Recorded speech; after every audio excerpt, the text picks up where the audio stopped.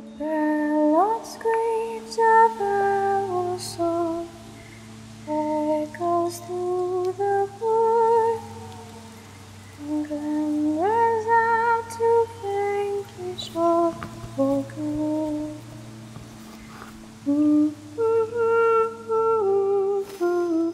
Don't think I haven't noticed you sneaking around. The question is, how did you get past my charms? Well, since you're already here, I'm about to start work on a very special incantation. What do you think about sticking around? It would seem I've come in need of a new residence. I'm thinking something a little more remote. Maybe a little something like this.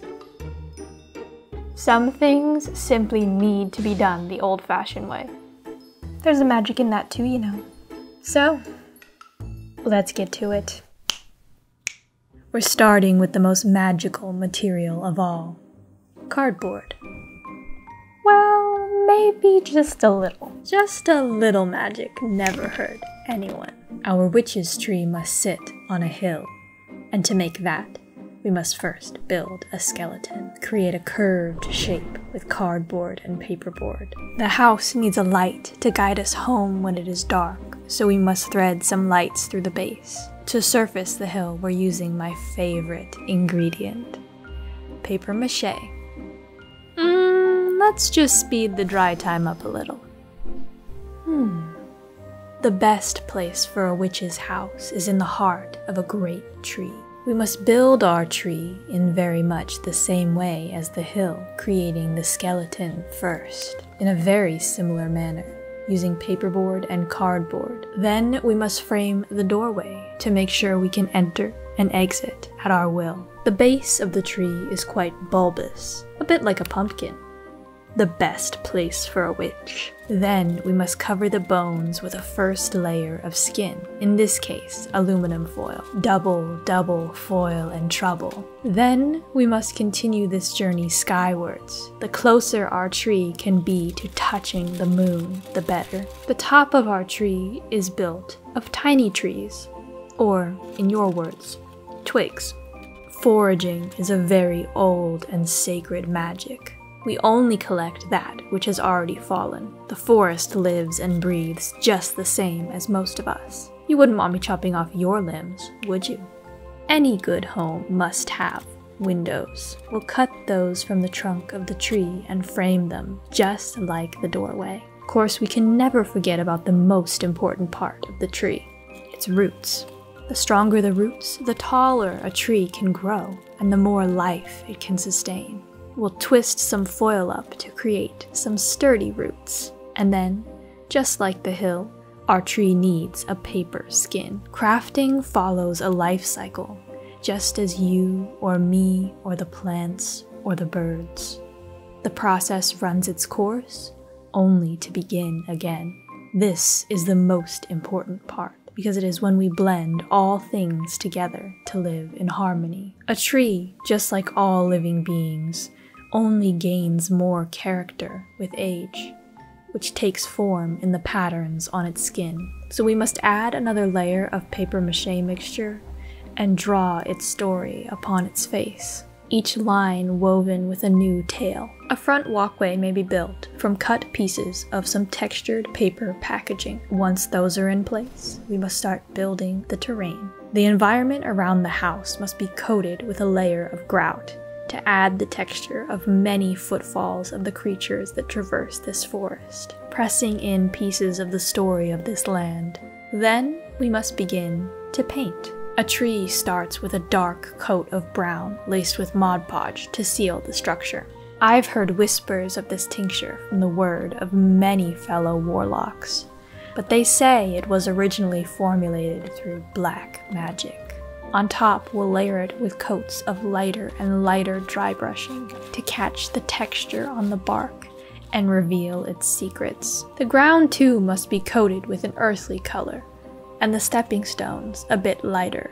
The terrain gets a layer of fresh earth sprinkled like falling snow to make our pathway bright and mystical, we need a layer of CT interference that will shift from green to orange depending on how you look at it. That's what I call magic. In the great season of autumn, our tree goes through many changes, in which it sheds its colorful leaves. This is my favorite spell to cast, tucking the leaves into their cozy crevices for a long autumn nap. Fall is a season full of much magic, colors changing before your very eyes and the air turning from warm to cool upon your skin. Some plants begin to climb up the tree trunk, becoming part of it in natural synergy. If you simply look at your surroundings a little closer, there's a good chance you'll find all that you'd ever need. Let's make some room, just for a minute. All witches' houses need a portal, so that one may pass from one world to another. This too is built from cardboard, layered on top with strips of paperboard to create a wooden facade. A frame is set around the opening, and then painted and worn in all manners of purple, the mystic color. All doors need a good handle, which gets conjured up from pieces of popsicle sticks, and a jump ring. This gets painted gold and attached to the rest of the door. All wood, real or facade, must be sealed with a layer of matte Mod Podge to give it just that little bit of shine.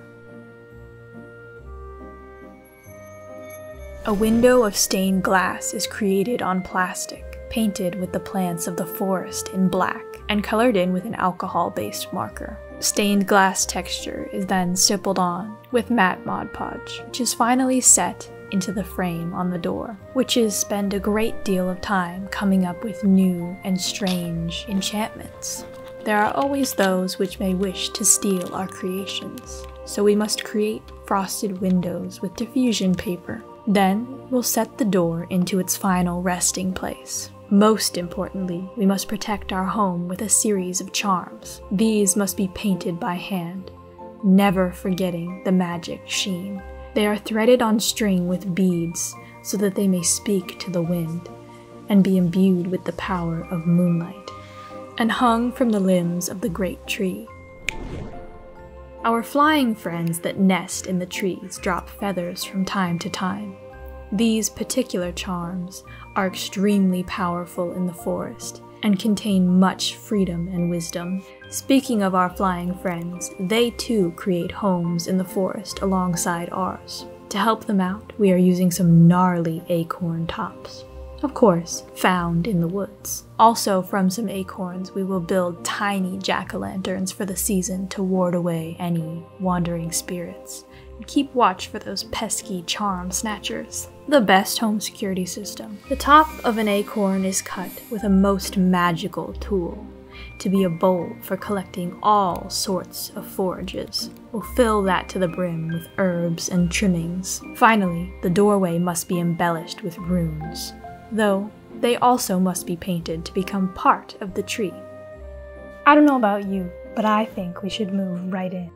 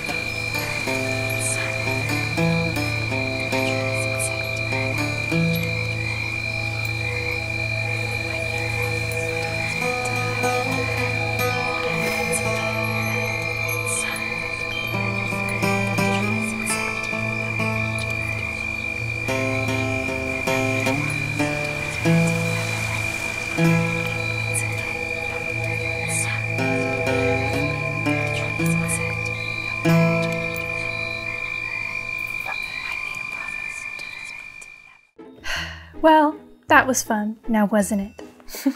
I shouldn't have to worry about as many guests wandering through. I can only imagine the work I'll get done in the quiet. The woods are great company, you know. Well, I'm sure you must be taking off, so I'll leave you well. But if you want to see how I conjured this space and my magical garb, I'll see you over on Patreon. Now then, until next time, my friend.